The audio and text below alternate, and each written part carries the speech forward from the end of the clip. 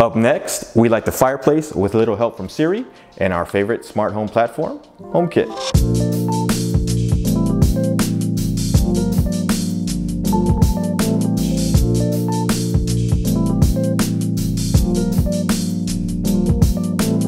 Welcome and thanks for watching. Before we get started, I'd like to thank each and every one of you who's maybe viewed one of my videos this year, especially those of you who subscribe to the channel.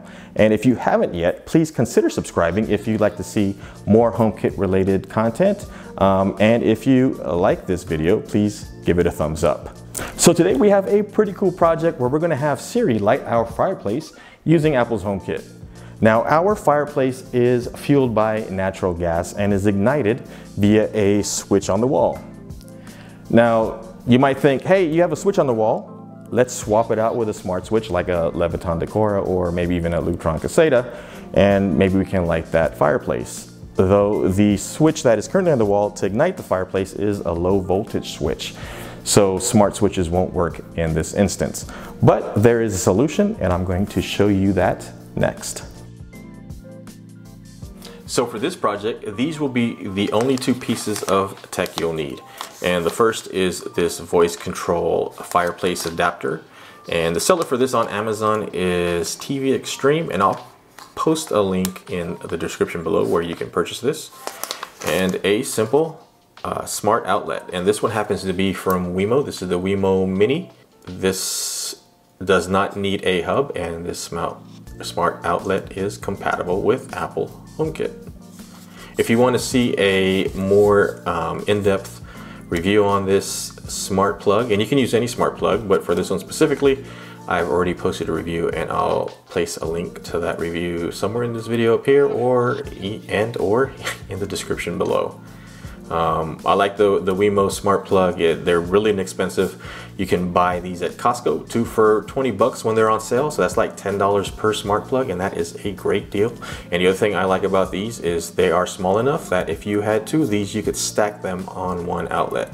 A lot of smart plugs will tend to block the other outlet, so the outlet only has uses of one. These Wemos are great in that they give you access to both, and there is a switch to turn that on and off, which you will not need because this will more than likely be hidden underneath your fireplace somewhere. So again, these are for gas fireplaces that require a switch to turn on. But this is the most important piece right here. So I just ordered this off Amazon, and let's go ahead and open it up and see what comes with this kit.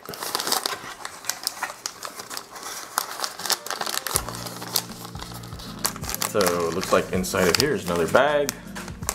And inside the bag, let's see what we have.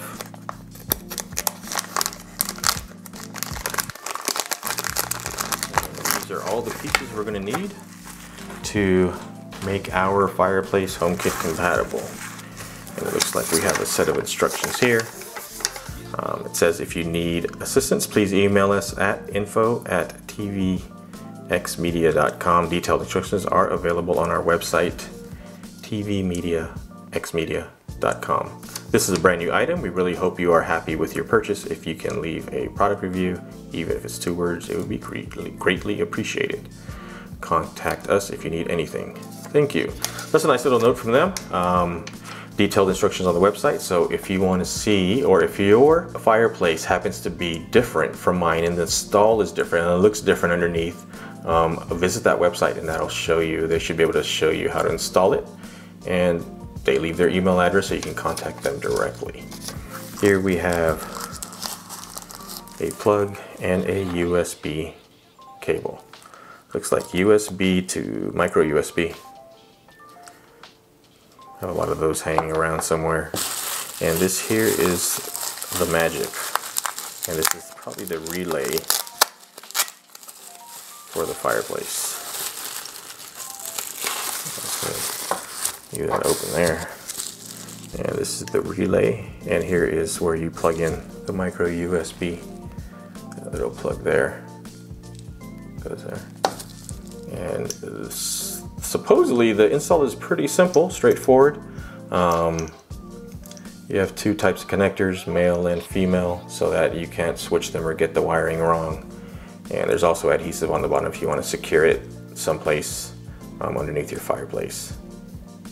So this is the relay switch that works all the magic to get our fireplace compatible with HomeKit and with Siri voice control. So I'm really excited to see how all of this comes together.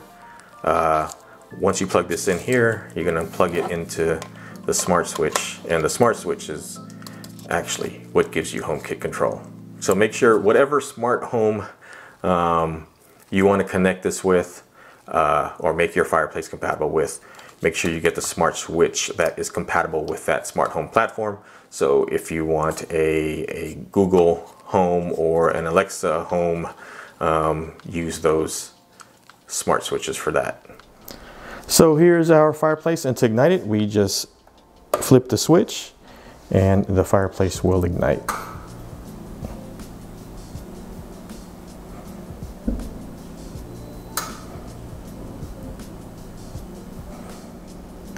And then to turn it off, we just turn the switch off and the fireplace shuts down.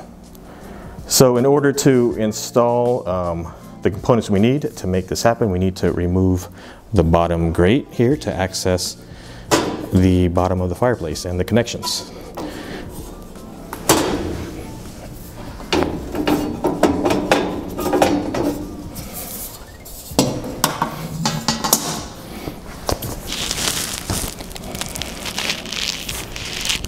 So I'm going to try my best, because it's a little cramped in here and it's a little difficult to maneuver, and obviously it's a little dark, but I'm going to try my best to show you how I install this. If you look at the back, you can see that there is a outlet, and that's where we'll be plugging in the smart outlet.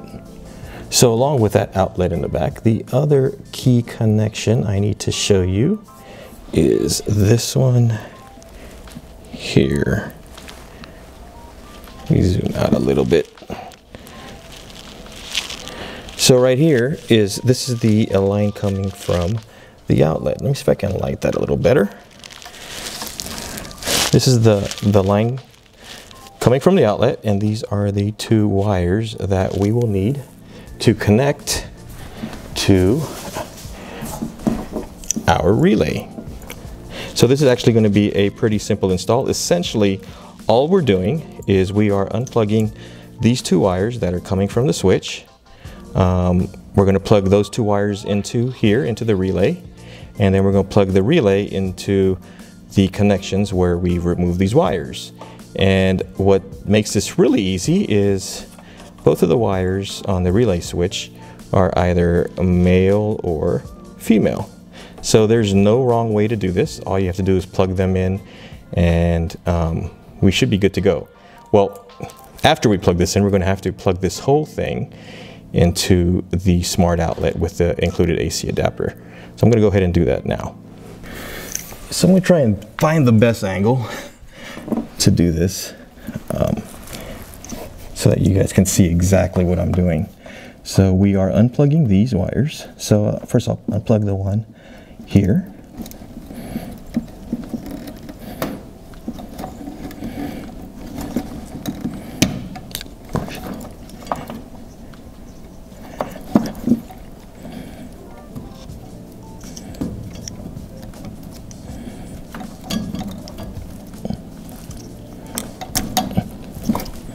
Then I'll plug in one of these from the relay switch.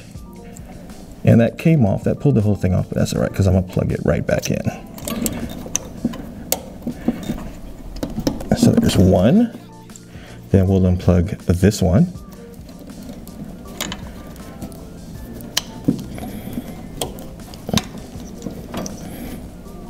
The second wire. These are a little tight. Jiggle them. And then we'll go ahead and plug in the other wire to here. And again, this one's male. I'm not sure if that's going to pick that up. The one I just unplugged is male, and here's the female plug on the relay.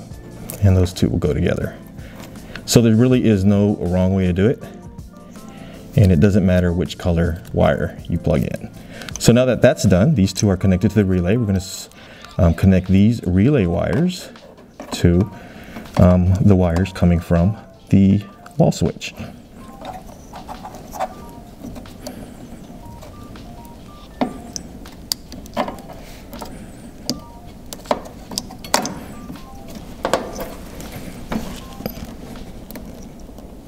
So this last one is a little finicky, but I think I have it plugged all the way in now. All right, so make sure all the connections are in. So next thing to do is we're going to take the cord that's going to supply power to this and then ultimately connect to our smart outlet. It's a micro USB. I'll plug it in here. Then I'm going to run this AC outlet into this smart switch, the Wemo smart switch, or smart outlet, sorry, back into the outlet to the rear. So I'm going to go ahead and run these wires so that I can have him reach back there. Hopefully it'll reach, and plug everything in, and I'll show you the connections after I run them. So connections are done. I'm going to switch to handheld mode, so I'm going to have to apologize for the shaky video, but I'll try and point things out as best I can. So as you can see, there is the relay switch right here, and there are the connections we made.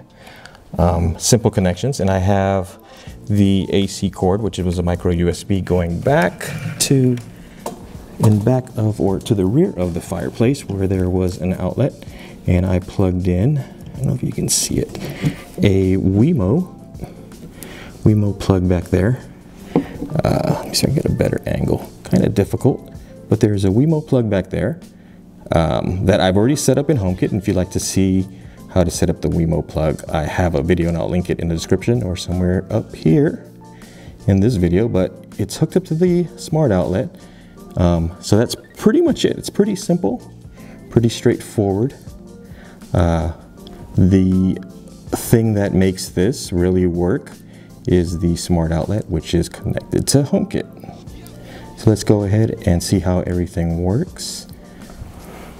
So here's the fireplace. Everything's installed. I put the bottom grill back on to close access to the bottom of the fireplace, and just to show, in case anyone was wondering, the original switch still retains its function. We'll turn on the fireplace by pressing the switch. It'll take a minute to light.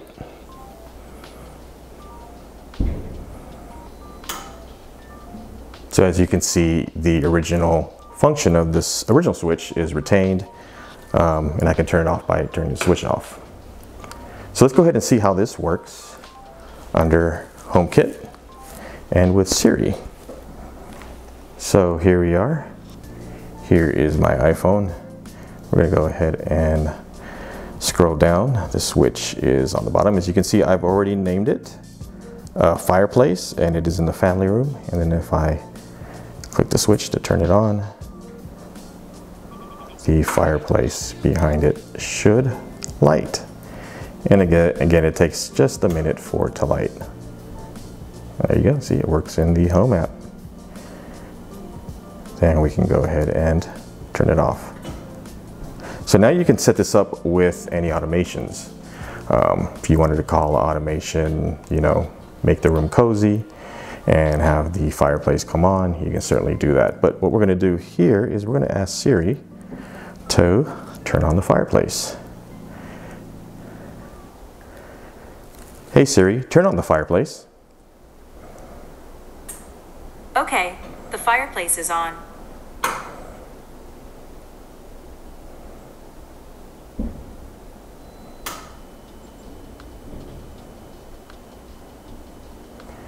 And alternatively, we can ask her to turn the fireplace off. Turn the fireplace off. Okay, the fireplace is off. And it's just the fireplace off. Let's see if HomePod can pick that up. I'll put my phone face down. Hey Siri, turn on the fireplace. Okay.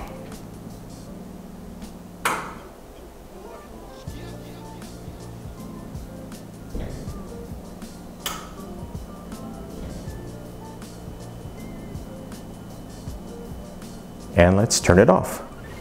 Hey Siri, turn off the fireplace. Okay. And that is via the HomePod. So it works well. Pretty simple install, and you can have Siri control your fireplace. Hey Siri, turn on the fireplace. Okay, there you go. So there you have it, a Siri controlled fireplace via Apple's HomeKit platform.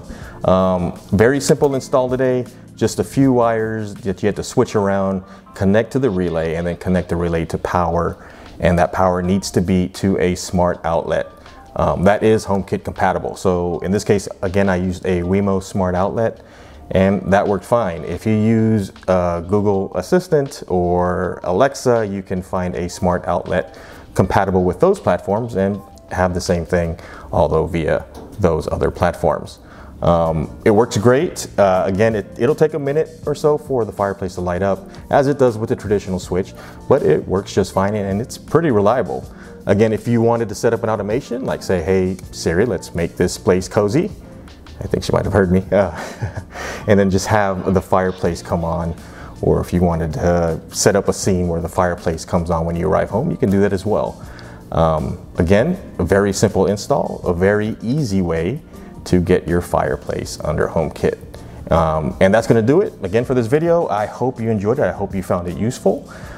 It's the holidays, 2019, so I'd like to wish everyone out there happy holidays, Merry Christmas, and a very happy and prosperous and joyous New Year.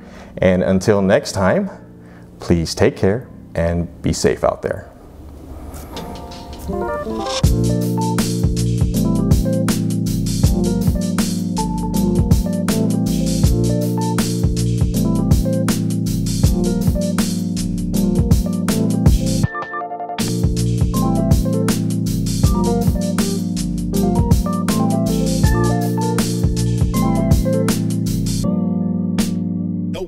Boy, yeah.